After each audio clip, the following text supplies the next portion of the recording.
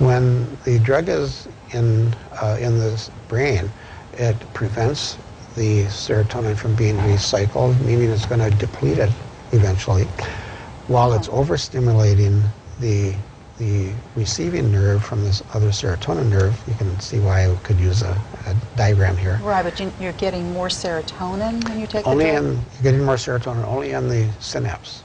Okay.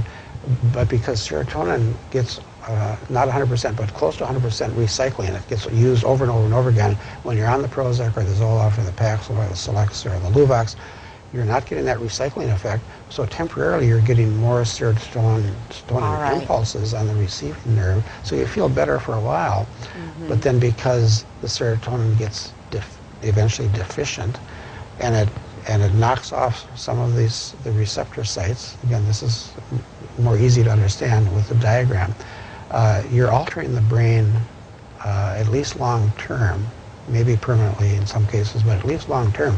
So there are fewer receptor sites. You're getting depleted, running on empty on serotonin, which only comes from food, by the way. The only way to raise serotonin in the brain is to take a nutrient called tryptophan or 5-hydroxytryptophan. There's only two ways to actually raise total brain serotonin. The SSRIs only increase it in the synapse level, and that's temporary, with a lot of damage being done. So let's talk a little bit about antidepressants. I think you said 7% of people using SSRIs get a clinical benefit. I mean, 93% don't. How do antidepressants make neurotransmitter dysfunctions actually worse? Yeah, now this is a kind of interesting and little known fact, is that the mechanism of action of the antidepressant drugs, and these are all the popular ones now, called SSRIs in general, selective serotonin reuptake inhibitors. The way they work is that one brain cell squirts out a little bit of serotonin, and that serotonin goes and it hits another brain cell right next to it. It fires that brain cell, it triggers that brain cell to fire an electrical current, and that's basically how your brain works. So what the SSRI drugs do, like Prozac, Zoloft, all those, is they prevent the recycling or reuptake of the serotonin back into the original cell that made it. So you make the serotonin, you release it from one cell outside.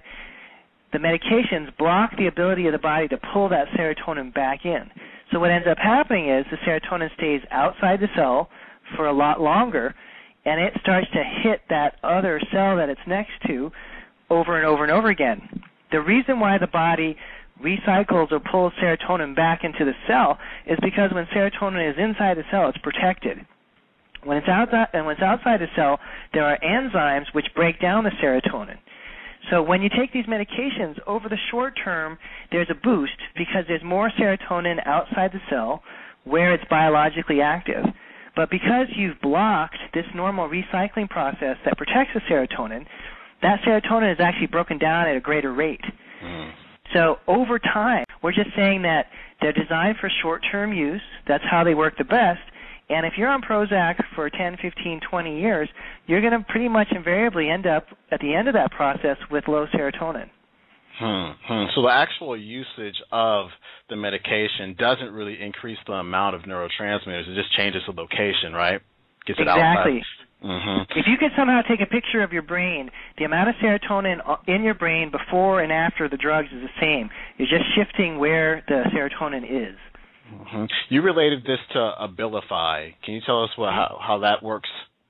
Yeah, so, if you're on a serotonin-related drug, an SSRI, for long enough, and you've depleted your serotonin, there's not a whole lot of room to go. Now the levels are just low, and the drugs start to, stop working, basically. So what's happening now, you can see this just by watching television, is there's, new classes of drugs they're coming out with. One of the popular ones that I see quite a bit now is called Abilify, and Abilify works on dopamine. So for people who have had a conventional antidepressant that's an SSRI and have completely depleted their dopamine, if they take Abilify, it's going to perk them up a little bit, and now they're going to start to deplete their dopamine. So again, 5-10 years from now, the dopamine levels will also be very low.